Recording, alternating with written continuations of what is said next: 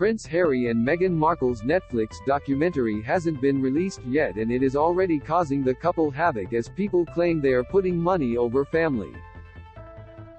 The couple were in New York City for the Ripple of Hope Award Gala to accept an award for their work in racial justice and mental health when a stranger yelled at them,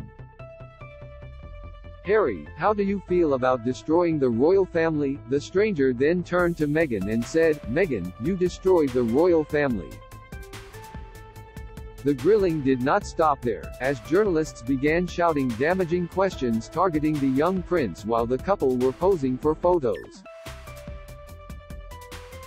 "Do you have a message for your family, Harry? Are you harming your family, Harry?" He was further asked if he was putting money over family. However, the pair ignored all questions, and Prince Harry just stated so many questions before guiding his wife away from the cameras.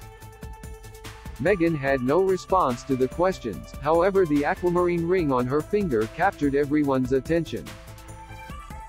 The ring was previously owned by her mother-in-law Princess Diana and became famous for wearing it on her wedding finger following the divorce from the now King Charles. The Duchess donned a stunning white off-the-shoulder gown which closely resembled Catherine, the Princess of Wales' outfit at the Earthshot Prize 2022 ceremony.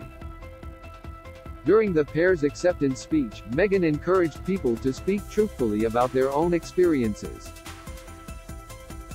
"We all need to, when we can, if we feel brave enough, to just speak honestly about our own experience," she said.